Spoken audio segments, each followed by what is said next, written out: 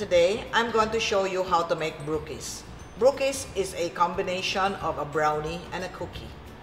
There are many versions. Usually they come in a cookie form, but today I'm going to show you a version which is in a cup, so I call it a brookie cup. Let's get started. For the brownie layer, you need 1 cup all-purpose flour, 1/2 teaspoon salt, 2 tablespoons of cocoa powder, 3/4 cup of butter, 225 grams of bittersweet or dark or semi-sweet chocolate, 1 teaspoon of instant coffee, 1 cup of white sugar, 1/2 cup of brown sugar, and 4 eggs. For the chocolate chip cookies, you need 1/2 cup of butter, 6 tablespoons of brown sugar, 6 tablespoons of white sugar, 1 tablespoon of glucose, 1 egg, 1 teaspoon vanilla, 1 1/3 cups all-purpose flour, 1/4 teaspoon salt, 1/2 teaspoon baking soda, 3/4 cup chocolate chips, and if you have nuts, you can add 1/2 cup of chopped nuts, any kind of nut. Today, we're using walnuts. Since brookie is a combination of brownies and cookies, we will start with the brownie layer, okay? There are several versions on how to make the brookie. There's one that looks like a cookie. This one looks like a cup. It looks like a little cupcake, okay?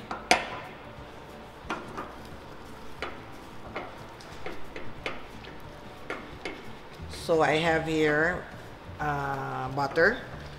Before I add the chocolate, I make sure that the butter has started to melt before I add the chocolate. And then low heat because the chocolate will burn. You can also do this in the microwave. Just put together the butter and the chocolate in the microwave. And of course, the finer you chop the chocolate, the faster the chocolate will melt. All right. Once it's almost melted, see? I'm going to add in the cocoa powder and the coffee.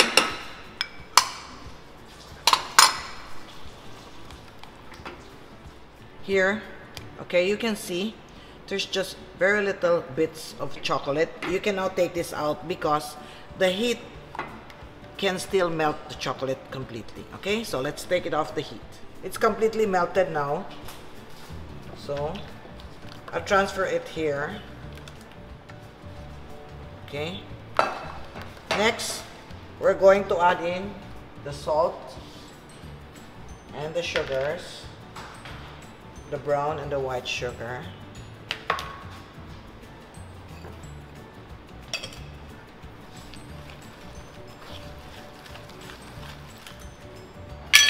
Okay, we'll add the egg one at a time.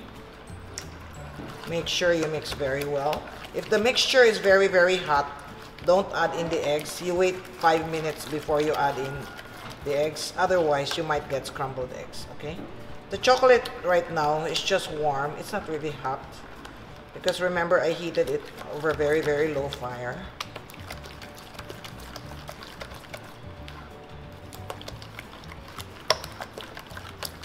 And then next. Okay. Just in case you're supposed to add it one at a time, and it so happened that 2 eggs drop into the bowl, it's all right. Just mix it quickly, okay? So here is our mixture, and then we will add in our flour.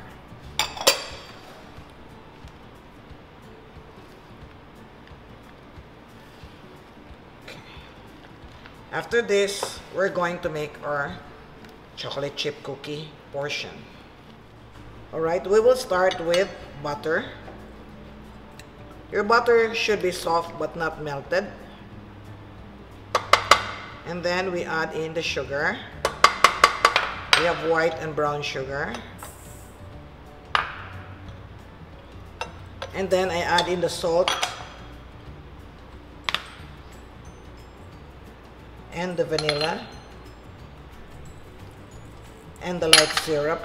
If you don't have light syrup or you can use glucose. Right? I think this is glucose. All right. I'm going to add the baking soda to the flour.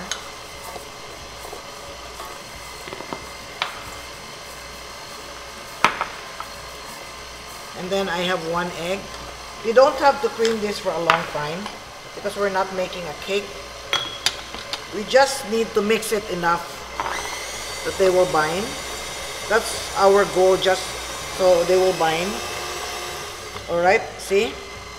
Once you see the mixture look like this, we can add in the flour now. You add the flour in one dump, or you can dump in the flour. In this recipe, nuts are optional. You may omit the nuts. Also, the amount of chocolate chips and nuts is variable. If you want to add more or you want to put in less, it's perfectly alright.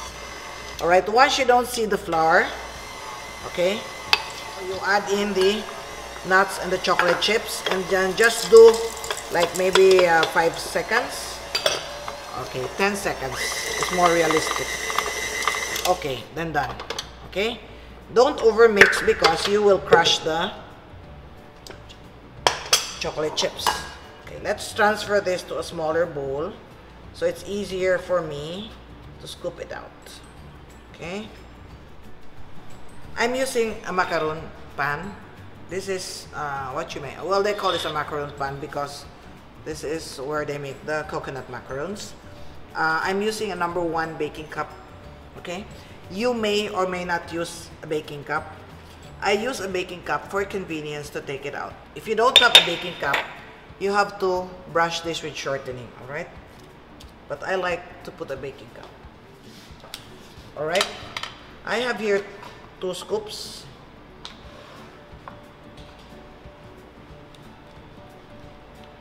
First, I portion out the brownie mixture before I portion out the cookie.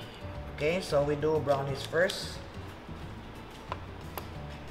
We have now portioned our brownie mixture. You fill this about 3/4 full because remember the brownie will not rise. It has no baking powder. Okay, so in this one, I use a smaller scoop, and then I put the cookie on top. All right.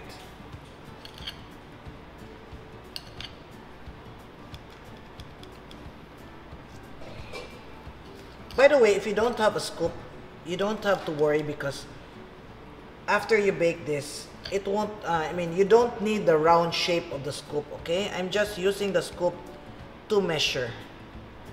So, we do this.